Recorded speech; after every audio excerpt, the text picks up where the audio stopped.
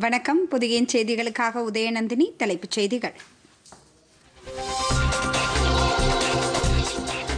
Corona தடுப்பூசி தயாரிக்கும் Pune serum India மருத்துவ மையத்தில் ஏற்பட்ட தீ விபத்தில் 5 பேர் பலி. குடியரசுத் தலைவர் ராம்நாத் கோவிந்த், பிரதமர் நரேந்திர மோடி இரங்கல்.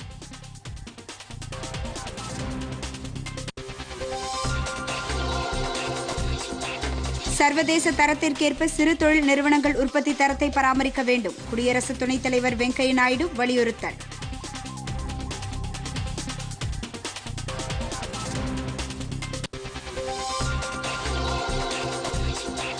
இந்திய கடலோர பகுதியில் சாகர் மித்ரா மாதிரி மீனவர் கிராமம் அமைக்கப்படும். சென்னையில் மத்திய அமைச்சர் கிரிராஜ் சிங் தகவல்.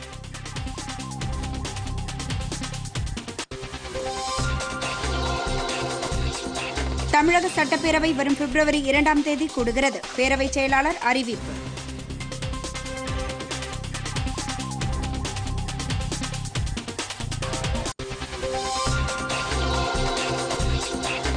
மீன்பிடிக்க சென்றபோது நீரில் மூழ்கி தமிழக மீனவர்கள் 4 பேர் பலி. குடும்பத்தினருக்கு தலா 10 லட்சம் ரூபாய் வழங்க முதலமைச்சர் எடப்பாடி பழனிசாமி உத்தரவு.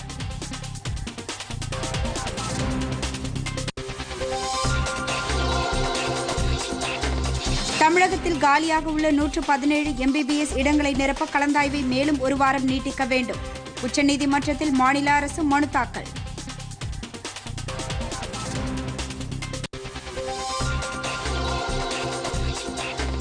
ஆஸ்திரேலிய டெஸ்ட் தொடர் வெற்றியுடன் சேலம் திரும்பிய நடராஜனுக்கு சொந்த ஊரில் உற்சாக வரவேற்பு. சாரட் வண்டியில் அழைத்துச் சென்று மரியாதை.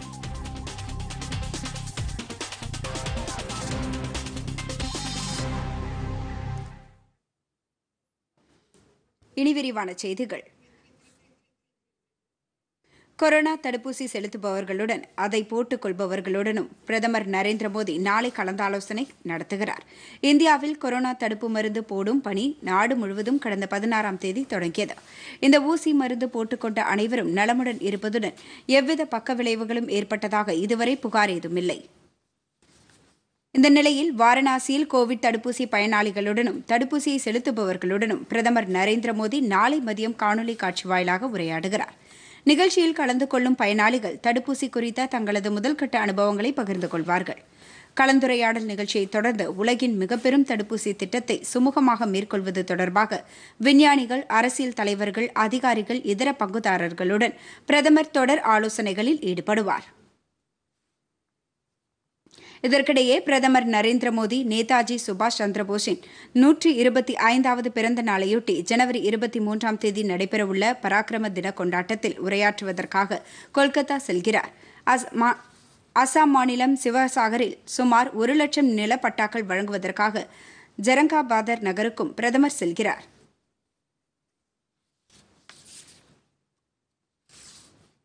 சர்வதேச தரத்திற்கேற்ப போட்டியாளர்களை எதிர்கொள்ளும் வகையில் சிறு தொழில் நிறுவனங்கள் உற்பத்தியில் உன்னதமான தரத்தை பராமரிக்க வேண்டும் என்று குடியரசு துணைத் தலைவர் வெங்கையா நாயுடு வலியுறுத்தியுள்ளார். ஆடை ஏற்றுமதி வளர்ச்சி கவுன்சிலின் காணொலி தளத்தை தொடங்கி வைத்து பேசிய அவர், ஆடை உற்பத்தி நிறுவனங்களின் சராசரி அளவை அதிகரித்து நவீன தொழில்நுட்பங்களை பயன்படுத்தி திறன் வாய்ந்த மனித ஆற்றலை உபயோகிக்கும் வரையில் தரமான பொருட்களை நம்மால் தயாரித்து போட்டித்தன்மையிலான விலைகளில் ஏற்றுமதி செய்ய இயலாது என்றார். இந்த பாதையில் மட்டுமே வேலை வாய்ப்புகளையும் தொழில்துறையின் பொருளாதார ஆற்றலையும் நம்மால் முழுமையாக பயன்படுத்த முடியும் என்றும் அவர் கூறினார். சிறு தொழில் நிறுவனங்களை ஊக்குவிக்கும் மிகச்சிறந்த திட்டமாக திருத்தப்பட்ட தொழில்நுட்ப மேம்பாடு நிதியுதவி திட்டம் அமைகிறது என்று பாராட்டிய அவர், 2ஆம் 3ஆம் நிலை நகரங்களிலும் ஊரக பகுதிகளிலும் இந்த திட்டத்தின் பலன்களை கொண்டு சேர்ப்பதற்கான நடவடிக்கைகள் மேற்கொள்ளப்பட வேண்டும் என்று வலியுறுத்தினார்.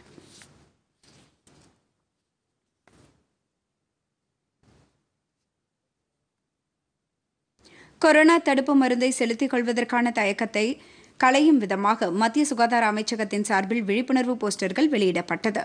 சுகாதாரத்துறை அமைச்சர் ஹர்ஷ்வர்தன் விழிப்புணர்வு போஸ்டர்களை வெளியிட்டார். அப்போது பேசிய அவர், தடுப்பூசி செலுத்திக் கொள்வதன் மூலமாகவே கொரோனாவை முற்றிலும் ஒழிக்க முடியும் என்று தெரிவித்தார்.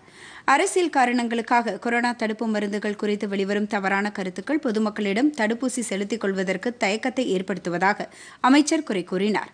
தற்போது போடப்படும் தடுப்பு மருந்துகள் முற்றிலும் பாதுகாப்பானது என்றும் உடல் கோளாறுகள் எதுவும் ஏற்படுத்தாது என்றும் அமைச்சர் நம்பிக்கை தெரிவித்தார்.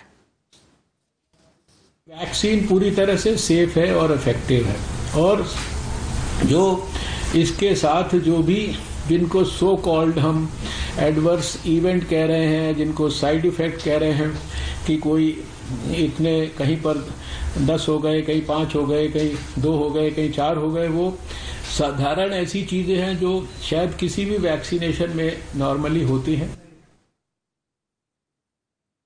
தடுப்பு மருந்து செலுத்திக் கொள்வதன் மூலம் கொரோனா பரவலை தடுக்க முடியும். தடுப்பு மருந்து செலுத்திக் கொள்வதால் உடல் உறுப்புகள் செயலிழப்பதாக வெளிவரும் தகவல்கள் முற்றிலும் தவறானது. தடுப்பு மருந்து செலுத்தும் போது உடலில் சிறு மாற்றங்களை உணர்வது இயல்பானது. தடுப்பு மருந்து குறித்த சரியான தகவல் சுகாதாரத்துறை அமைச்சகத்தின் இணையதளத்தில் பொதுமக்கள் பார்த்து தெரிந்து கொள்ள வேண்டும் என்பன உள்ளிட்ட வாசகங்கள் விழிப்புணர்வு போஸ்டர்களில் இடம்பெற்றுள்ளன. நாம் மீண்டும் இயல்பு நிலைக்கு திரும்புவதற்கு கொரோனா தடுப்பு மருந்து போட்டுக்கொள்வது அவசியம் உள்ளிட்ட வாசகமும் தடுப்பு மருந்து செலுத்திக் கொண்டவர்களின் நம்பிக்கை கருத்துக்களும் விழிப்புணர்வு போஸ்டர்களில் இடம்பெற்றுள்ளன.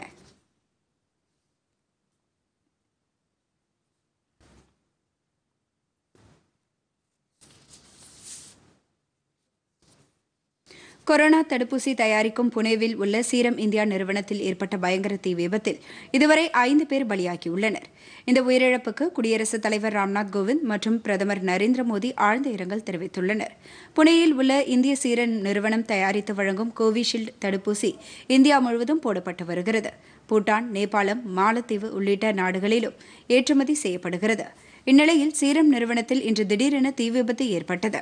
நுழைவு வாயிலில் உள்ள ஒரு கட்டிடத்தின் 4வது மற்றும் 5வது மாடியில் தீ விபத்து ஏற்பட்டு மளமளவென பரவியது. தகவலின் பேரில் விரைந்து வந்த தீயணைப்பு அதிகாரிகள் 10க்கும் மேற்பட்ட தீயணைப்பு வாகனங்கள் மூலம் தண்ணீரை பீச்சி அடித்து தீயை கட்டுப்படுத்தினர். ஆனால் இந்த தீ விபத்தில் 5 பேர் பலியாகிவிட்டனர். அவர்கள் அங்கு கட்டுமான பணியில் ஈடுபட்டிருந்தவர்கள் என கூறப்படுகிறது. சீரம் நிறுவன உரிமையாளரும் தலைமை நிர்வாக அதிகாரியுமான ஆதார் பூனவல்லா தடுப்பூசி உற்பத்தி ஆலையில் நடந்த சம்பவத்தை உறுதிப்படுத்தினார். கொரோனா தடுப்பூசி உற்பத்தி பிரிவு பாதுகாப்பாக இருப்பதாகவும் கூறியுள்ளார். தீ கட்டுக்குள் உள்ளது என்று மகாராஷ்டிர முதல்வர் உத்தவ் தாக்கரே தெரிவித்துள்ளார். கொரோனா தடுப்பூசி பிரிவில் தீ விபத்து ஏற்படவில்லை. தீ விபத்தில் இருந்து 6 பேர் மீட்கப்பட்டுள்ளனர் என்று தாக்கரே கூறினார்.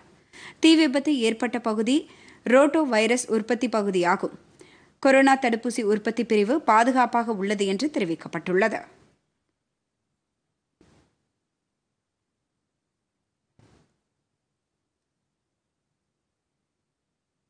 சீரம் மைய தீ விபத்தில் 5 பேர் பலியான சம்பவம் குறித்து குடியரசுத் தலைவர் ராம்நாத் கோவிந்த் ஆழ்ந்த இரங்கல் தெரிவித்துள்ளார். அவர் வெளியிட்டுள்ள டுவிட்டர் பதிவில் புனே தீ விபத்து சம்பவம் துயர நிகழ்வு என்றும் விபத்தில் பலியானவர்களின் குடும்பத்தை பற்றி தமது மனம் கவலைப்படுவதாகவும் பலியானோர் குடும்பத்தினருக்கு தனது இரங்கலை தெரிவித்துக் கொள்வதாகவும் கூறியுள்ளார். விபத்தில் காயமடைந்தவர்கள் விரைவாக குணமடைய வேண்டும் என்றும் தெரிவித்துள்ளார். பிரதமர் நரேந்திர மோடி வெளியிட்டுள்ள இரங்கல் செய்தியில் சீரம் மையத்தில் ஏற்பட்ட தீ விபத்தால் உயிரிழப்பு ஏற்பட்டுள்ளது என்ற செய்தி அறிந்து தாம் மிகவும் வேதனையுற்றதாக குறிப்பிட்டுள்ளார். உயிரிழந்தவர்களின் குடும்பத்தை எண்ணி தாம் ஆழ்ந்த துயரம் கொள்வதாகவும் விபத்தில் காயமடைந்தவர்கள் விரைந்து குணமடைய வேண்டும் என்று தாம் பிரார்த்திப்பதாகவும் பிரதமர் தெரிவித்துள்ளார். உயிரிழந்தவர்களின் குடும்பத்தினருக்கு தலா 25 லட்சம் ரூபாய் நிவாரண உதவி வழங்கப்படும் என்று சீரம் மருத்துவ மைய தலைவர் சைரஸ் புனவாலா தெரிவித்துள்ளார். தீ விபத்து நடந்த பகுதியை மகாராஷ்டிர முதல்வர் உத்தவ் தாக்கரே நாளை நேரில் ஆய்வு செய்கிறார்.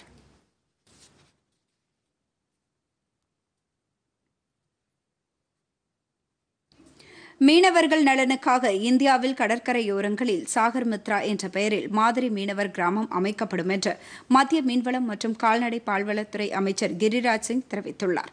தமிழ்நாட்டில் அலங்கார மீன் வளர்ப்பு தொழிலை மீனவர்கள் சாதகமாக பயன்படுத்திக் கொள்ள வேண்டும் என்றும் அவர் வலியுறுத்தியுள்ளார். பல்வேறு நிகழ்ச்சிகளில் பங்கேற்பதற்காக மத்திய அமைச்சர் கிரிராஜ் சிங் இன்று சென்னை வந்தார். இன்று காலை காஞ்சிபுரம் மாவட்டம் படப்பைக்கு வருகை தந்த அமைச்சர் கிரிராஜ் சிங்கை தமிழக மீன்வளத்துறை அமைச்சர் ஜெயக்குமார் வரவேற்றார். தொடர்ந்து படப்பையில் நீர்வாழ் உயிரினங்கள் தனிமைப்படுத்துதல் மற்றும் நோய் கண்டறிதல் ஆய்வக கட்டிடத்திற்கு அமைச்சர் கிரிராஜ் சிங் அடிக்கல் நாட்டினார். அடிக்கல் நாட்டு விழாவுக்கு பின்னர் அமைச்சர் கிரிராஜ் சிங் அலங்கார மீன் வளர்ப்பு தொடர்பான கண்காட்சியை பார்வையிட்டார். நிகழ்ச்சியில் பேசிய அமைச்சர் அலங்கார மீன் வளர்ப்புக்கு உலகமெங்கும் 1 லட்சம் கோடி ரூபாய் அளவிற்கு ஏற்றுமதி வாய்ப்புகள் இருப்பதாகவும் இதனை தமிழ்நாட்டில் உள்ள அலங்கார மீன் வளர்ப்பு தொழிலில் ஈடுபட்டுள்ளவர்கள் பயன்படுத்திக் கொள்ள வேண்டும் என்றும் கேட்டுக் கொண்டார். District or 4 district will be quarantine center लाभान्वित होगा इसमें से। मेरा मानना है कि खास करके ऑर्नामेंटल फिशरीज में दुनिया में 1 लाख करोड़ से ज्यादा का एक्सपोर्ट। 1947 ஆண்டிலிருந்து 2014 ஆண்டு வரை மத்திய மீன்வளத்துறைக்கு வெறும் 3680 கோடி ரூபாய் ஒதுக்கீடு செய்யப்பட்டதாகவும், ஆனால் பிரதமர் நரேந்திர மோடி தலைமையிலான அரசு 2014 ஆண்டு பதவியேற்றவுடன் கடந்த 6 வருட காலத்தில் இந்த நிதி ஒதுக்கீட்டை 27,000 கோடி ரூபாயாக அதிகரித்ததாக அவர் கூறினார்.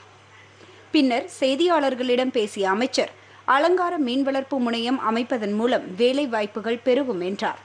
To production 100 lakh ton, 10 million ton to 15 million ton, 150 lakh ton production only 5 years, 70 years only 100 lakh yani 10 million, only 5 years 6 year production will jump in 50 lakh.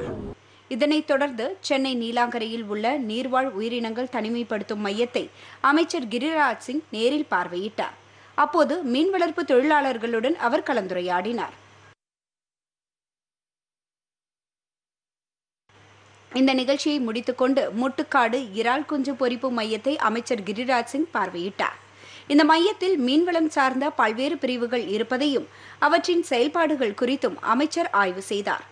மத்திய மீன்வளத்துறை செயலாளர் ராஜீவ் ரஞ்சன் மற்றும் அதிகாரிகளுடன் அவர் கலந்தாய்வு செய்தார். நிகழ்ச்சியில் தமிழ்நாடு நம்பிக்கை மீன்வளர்ப்பு குழு மற்றும் ஆந்திர பிரதேசத்தைச் சேர்ந்த சாய் ஆக்வா ஃபீட் அமைப்பு நிர்வாகிகளுக்கு பரிசுகள் வழங்கி அமைச்சர் கௌரவித்தார். இந்த இரு அமைப்புகளும் சிறந்த மீன்வள சுய உதவி குழு விருது மற்றும் சிறந்த மீன்வள தொழில் விருது ஆகியவற்றை பெற்றுள்ளன. இதனைத் தொடர்ந்து திருவள்ளூர் மாவட்டம் மாதவரம் பால்பண்ணை பகுதியில் உள்ள வண்ண மீன் தொழில்நுட்ப பூங்கா வளாகத்தில் நவீன தொழில்நுட்பத்தில் வண்ண மீன்களை வளர்க்கும் முறை குறித்தும் பராமரிப்பு முறைகளையும் மாதவரம் மத்திய பால் பண்ணையில் பால் உற்பத்தி முறையையும் அமைச்சர் கிரிராஜ் சிங் ஆய்வு செய்தார். பின்னர் செய்தியாளர்களிடம் பேசிய அமைச்சர், மீனவர்களுக்கு வேலை வாய்ப்பை பெருக்க மத்திய அரசு நடவடிக்கை எடுத்துள்ளதாக கூறினார். இந்தியாவில் கடலோர பகுதிகளில் சாகர் மித்ரா என்ற பெயரில் மாதிரி மீனவ கிராமம் உருவாக்கப்படும் என்றும் கூறினார். நிகழ்ச்சியில் மத்திய அரசின் மீன்வளத்துறை செயலாளர் ராஜீவ் ரஞ்சன், மாநில மீன்வளத்துறை செயலாளர் கோபால் ஆகியோர் உடனிருந்தனர்.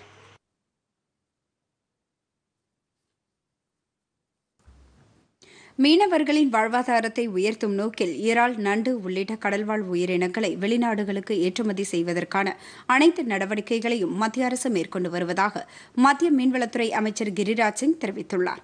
இன்று எமது பொதிகை தொலைக்காட்சிக்கு அவர் அளித்த சிறப்பு பேட்டியில், கடல்வாழ் உயிரினம் சார்ந்த பொருட்களை 2 மடங்காக ஏற்றுமதி செய்வதற்கும் மீனவர்களின் வாழ்வாதாரத்தை உயர்த்தும் நோக்கிலும் அறிவியலாளர்கள் பல்வேறு கண்டுபிடிப்புகளை மேற்கொள்ள வேண்டும் என்று கேட்டுக் கொண்டார். பிரதமரின் மத்ஸ்ய சம்பத யோஜனா திட்டத்தின் கீழ் மீனவர்கள் நல்ல பயன்பெற்று வருவதாக தெரிவித்த அமைச்சர், உலகின் பல்வேறு நாடுகளும் கொரோனா தடுப்பு மருந்தை உருவாக்குவதற்கான சாத்தியக்கூறுகளை பெற்றுள்ள நிலையில் இந்தியா அதனை குறுகிய காலத்தில் நிகழ்த்தி காட்டியிருப்பதாக குறிப்பிட்டார்.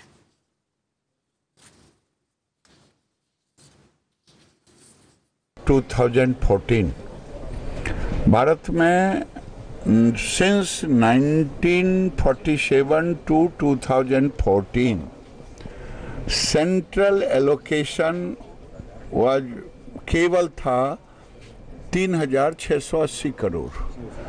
प्रधानमंत्री ने आते ही ब्लू रेवोल्यूशन बनाया जिससे 3,000 करोड़ का फंड दिया. लेकिन आज नीली क्रांति से अर्थ क्रांति प्रधानमंत्री मत्स्य संपदा योजना दिया जिसमें 27,000 करोड़ नीली क्रांति से अर्थ क्रांति होगा.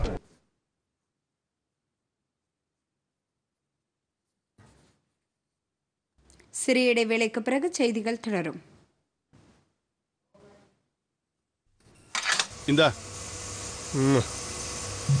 குட் நியூஸ் சார், இன்னிலிருந்து உங்களுக்கு பெட்ரோல் மேல 20% தள்ளுபடி கிடைக்கும்.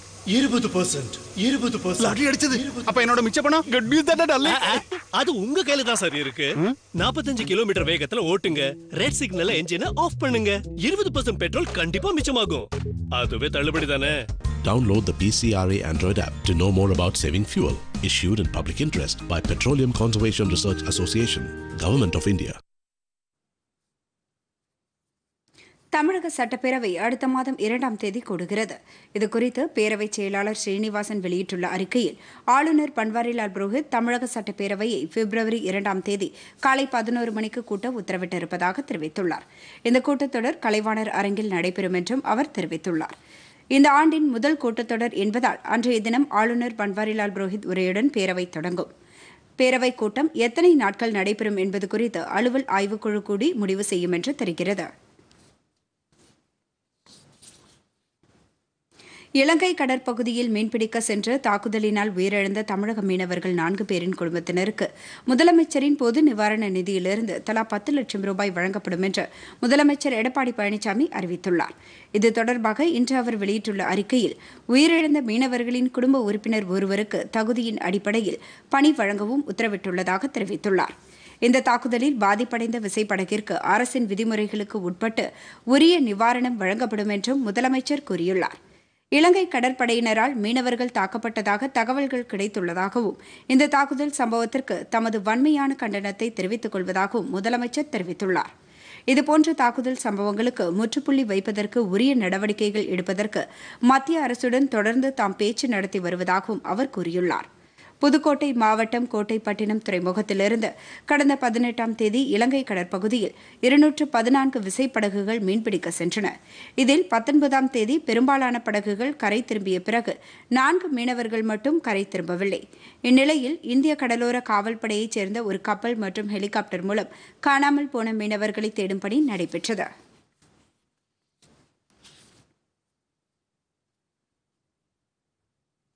தமிழகத்தில் மருத்துவ படிப்புகளுக்காக நடைபெற்ற 2 கட்ட கலந்தாய்வுக்கு பிறகும் 117 MBBS இடங்கள் காலியாக உள்ளதால் கலந்தாய்வை மேலும் ஒரு வாரம் நீட்டிக்க அனுமதி வழங்கக் கோரி உச்சநீதிமன்றத்தில் தமிழக அரசு மனு தாக்கல் செய்துள்ளது. தமிழகத்தில் இந்த ஆண்டு மருத்துவ படிப்புக்கான முதல் கட்ட கலந்தாய்வு கடந்த டிசம்பர் மாதம் நிறைவடைந்தது. இதைத் தொடர்ந்து கடந்த 4ஆம் தேதி தொடங்கிய 2ஆம் கட்ட கலந்தாய்வு 15ஆம் தேதியுடன் நிறைவு பெற்றது. இந்நிலையில் அரசு மற்றும் தனியார் மருத்துவமனைகளில் இன்னும் பூர்த்தி செய்யாமல் 117 MBBS இடங்களும் 459 BDS இடங்களும் காலியாக உள்ளன. இந்நிலையில் மருத்துவ படிப்புகளுக்கான கலந்தாய்வை மேலும் ஒரு வார காலம் நீட்டிக்க அனுமதி வழங்க வேண்டுமென தமிழ்நாடு மருத்துவ கல்வி இயக்கம் சார்பில் இன்று உச்சநீதிமன்றத்தில் மனு தாக்கல் செய்யப்பட்டுள்ளது. இந்த மனு விரைவில் விசாரணைக்கு வரும் என தெரிகிறது. இதன் மூலம் காலியாக உள்ள இடங்கள் கலந்தாய்வின் மூலம் நிரப்பப்பட வாய்ப்பு உருவாகியுள்ளது.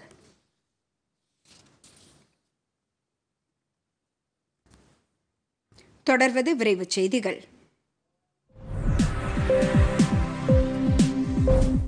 தமிழகத்தில் மகளிர் பள்ளிகளில் கழிவறைகளை தூய்மையாக பராமரிக்க 500 கோடி ரூபாய் நிதிக்கு மத்திய அரசு ஒப்புதல் அளித்துள்ளதாக மாநில பள்ளிக் கல்வித்துறை அமைச்சர் கே. செங்கோட்டையன் தெரிவித்துள்ளார்.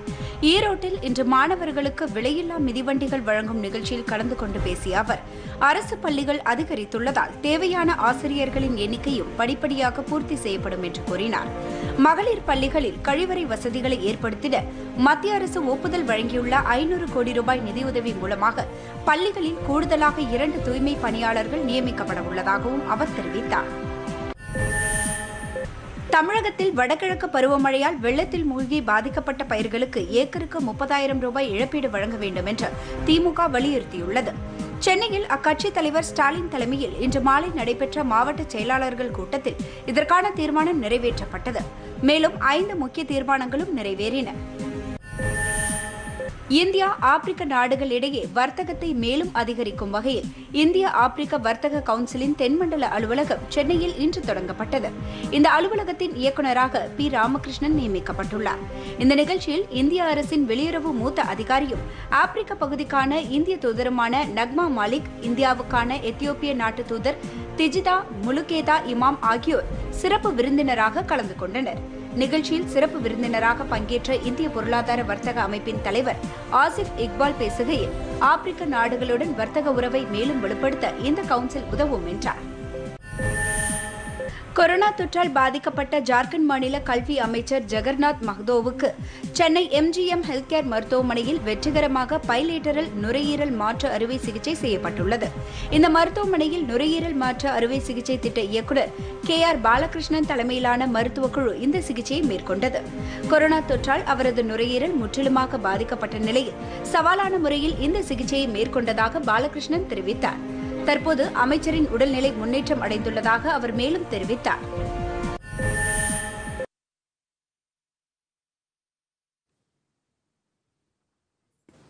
பெரம்பூரில் உள்ள தெற்கு ரயில்வேயின் தலைமை மருத்துவமனையில் இன்று கொரோனா தடுப்பூசி செலுத்தும் பணி தொடங்கியது.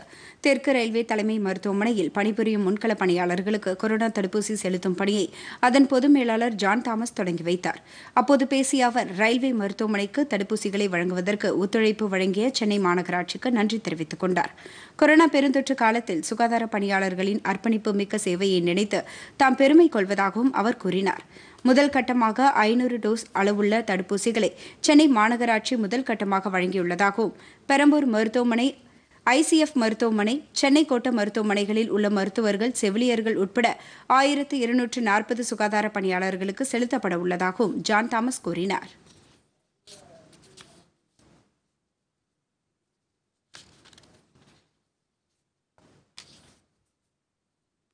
சிறிய இடைவேளைக்கு பிறகு செய்திகள் தொடரும்.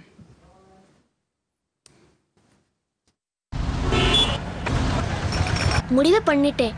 பெரியவர் நானதும் நான் சைக்கிள் ரிப்பேர் கடை வைப்பேன். என்ன? எதுக்கு? எல்லாரும் பெட்ரோலை வேஸ்ட் பண்ணா ஃபியூச்சர்ல பெட்ரோல் மிச்சமே இருக்காது. அப்ப சைக்கிள் தான் ஓட்டணும். பெட்ரோல் எல்லாத்தையும் நீங்களே செலவழிப்பீங்களா இல்ல உங்க குழந்தைகளுக்கும் மிச்சம் வைப்பீங்களா? ப்ளீஸ், குறைஞ்சபட்சம் சிக்னல்லையாவது இன்ஜின் ஆஃப் பண்ணுங்க. Download the PCRA Android app to know more about saving fuel. Issued in public interest by Petroleum Conservation Research Association, Government of India. இந்தா. Good news sir. இன்னிலிருந்து உங்களுக்கு பெட்ரோல் மேல 20% தள்ளுபடி கிடைக்கும். 20%. லாட்டரி அடிச்சது. அப்ப என்னோட மிச்ச பணம்? குட் நியூஸ் தானே டார்லிங். அது உங்க கையில தான் சார் இருக்கு. 45 கிலோமீட்டர் வேகத்துல ஓட்டுங்க. ரெட் சிக்னல்ல என்ஜினை ஆஃப் பண்ணுங்க.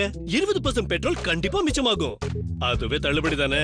Download the PCRA Android app to know more about saving fuel. Issued in public interest by Petroleum Conservation Research Association, Government of India. செய்திகள் தொடர்கின்றது. தமிழகத்தில் தொடர்ந்து கொரோனா பாதிப்பு சீராக குறைந்து வருகிறது. தமிழகம் முழுவதும் 596 பேருக்கு புதிதாக கொரோனா தொற்று உறுதி செய்யப்பட்டுள்ளதாக மக்கள் நல்வாழ்வுத்துறை தெரிவித்துள்ளது. மாநிலத்தில் கொரோனா உறுதி செய்யப்பட்டவர்களின் மொத்த எண்ணிக்கை 8,33,011 அதிகரித்துள்ளது. இவர்களில் 8,15,516 பேர் குணமடைந்துள்ளனர். ஒரே நாளில் 705 பேர் குணமடைந்ததாக மக்கள் நல்வாழ்வுத்துறை தெரிவித்துள்ளது. தமிழகத்தில் கொரோனா தொற்று காரணமாக நேற்று 9 பேர் உயிரிழந்துள்ள நிலையில் உயிரிழந்தோரின் மொத்த எண்ணிக்கை 12,299 அதிகரித்துள்ளது. சென்னையில் 166 பேருக்கு புதிதாக கொரோனா தொற்று உறுதி செய்யப்பட்டுள்ளது. தமிழகத்தில் தற்போது 5,196 பேர் சிகிச்சை பெற்று வருகின்றனர். கொரோனா தொற்றிலிருந்து நம்மை பாதுகாத்துக் கொள்ள சரியான முறையில் முகக்கவசம் அணிவது அவசியம். இதுகுறித்த நாடு தழுவிய விழிப்புணர்வு இயக்கத்தை டிடி நியூஸ் செய்தி அலைவரிசை மேற்கொண்டு வருகிறது. உலகின் ஒட்டுமொத்த மனித சமூகத்திற்கும் அச்சுறுத்தலாக கொரோனா வைரஸ் தொற்று விளங்கி வருகிறது. மத்திய மாநில அரசுகளின் சிறப்பான நடவடிக்கைகளால் இந்தியாவில் கொரோனா தொற்று பரவல் வேகம் படிப்படியாக குறைந்து வருகிறது. முகக்கவசம் அணிவது, சமூக இடைவெளியை பின்பற்றுவது உள்ளிட்ட மத்திய அரசின் வழிகாட்டுதல்கள் மூலம் இது சாத்தியமாகி வருகிறது. மக்களுக்கு தடுப்பூசி போடும் பணிகளும் தற்போது தொடங்கி இருக்கிறது.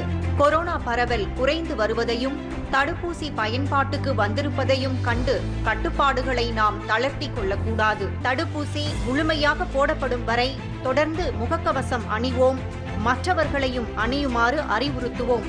கடைகள் மற்றும் பொது இடங்களுக்கு செல்லும் போது முகக்கவசம் அணிவதை உறுதியுடன் பின்பற்றுவோம். பிரதமரின் அறிவுரைகளை முழுமையாக கடைபிடிப்போம். बिना मास्क या फेस कवर के घर से बाहर निकलने की अभी कल्पना करना भी सही नहीं है. கொரோனாவின் பிடியிலிருந்து உலகத்தை முற்றிலும் காக்க முகக்கவசமே சிறப்பான ஆயுதம் என்பதை உணர்வோம்.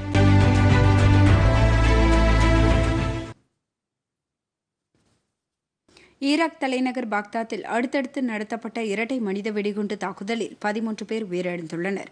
பாக்தாத் நகரில் உள்ள டைரான் சதுக்கத்திற்கு அருகே உள்ள மார்க்கெட் பகுதியை குறிவைத்து இந்த தாக்குதல் நடத்தப்பட்டுள்ளது.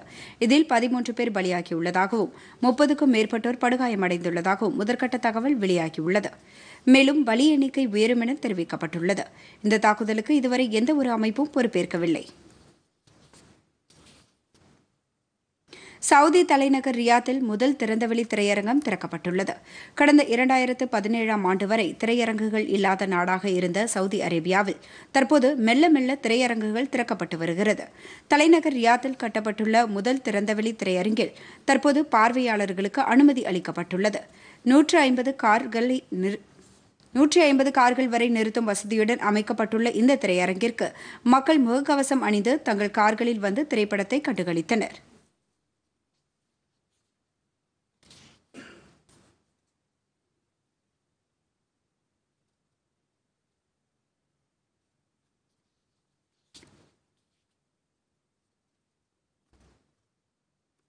ஆஸ்திரேலிய கிரிக்கெட் தொடரில் பங்கேற்று வெற்றிக் கோப்பையுடன் இந்திய அணி நாடு திரும்பியுள்ள நிலையில் தமிழக வீரர் நடராஜனுக்கு சேலம் மாவட்டம் சின்னப்பம்பட்டியில் உற்சாக வரவேற்பு அளிக்கப்பட்டது.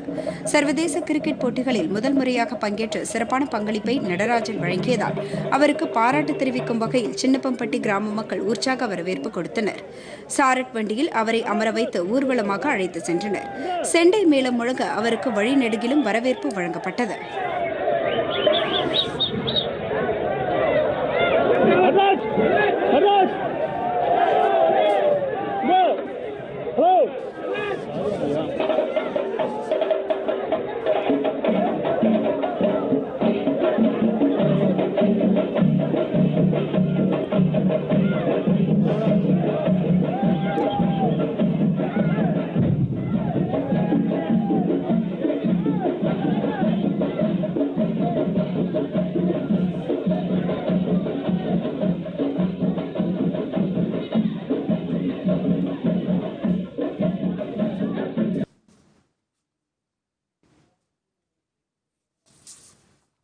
மீண்டும் தலைப்புச் செய்திகள்.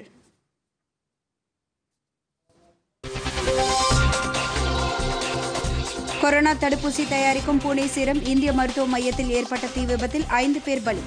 குடியரசுத் தலைவர் ராம்நாத் கோவிந்த், பிரதமர் நரேந்திர மோடி இரங்கல்.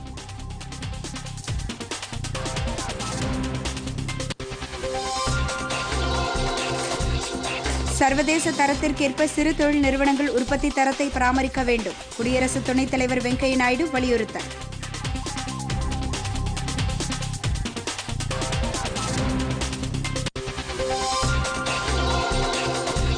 இந்திய கடலோர பகுதியில் சாகர் மித்ரா மாதிரி மீனவர் கிராமம் அமைக்கப்படும். சென்னையில் மத்திய அமைச்சர் கிரிராஜ் சிங் தகவல்.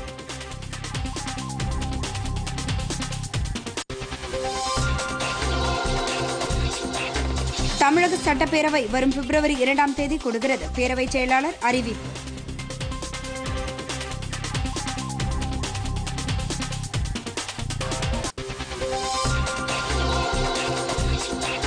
மீன்பிடிக்க சென்றபோது நீரில் மூழ்கி தமிழக மீனவர்கள் 4 பேர் பலி. குடும்பத்தினருக்கு தலா 10 லட்சம் ரூபாய் வழங்க முதலமைச்சர் எடப்பாடி பழனிசாமி உத்தரவு.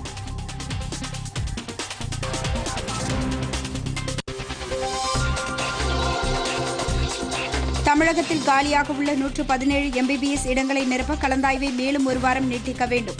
உச்சநீதிமன்றத்தில் மாநில அரசு மனு தாக்கல்.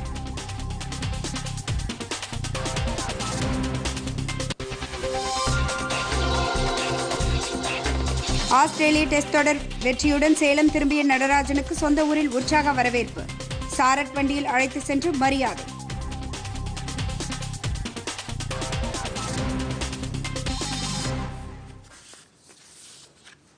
பொதிகை செய்திகளை யூடியூபில் தமிழ் நியூஸ் தூர்தர்ஷன் என்ற சேனலிலும், முகநூலில் டிடி பொதிகை நியூஸ் என்ற பக்கத்திலும், ட்விட்டரில் டிடி நியூஸ் சென்னை என்ற பக்கத்திலும், இன்ஸ்டாகிராமில் டிடி பொதிகை நியூஸ் என்ற பக்கத்திலும் காணலாம். மேலும் உங்கள் கருத்துக்களை பொதிகை ddnews@gmail.com என்ற மின்னஞ்சலில் தெரிவிக்கலாம். இத்துடன் இந்த செய்தி அறிக்கை நிறைவு பெறுகின்றன. மீண்டும் செய்திகள் நாளை காலை 8 மணிக்கு. வணக்கம்.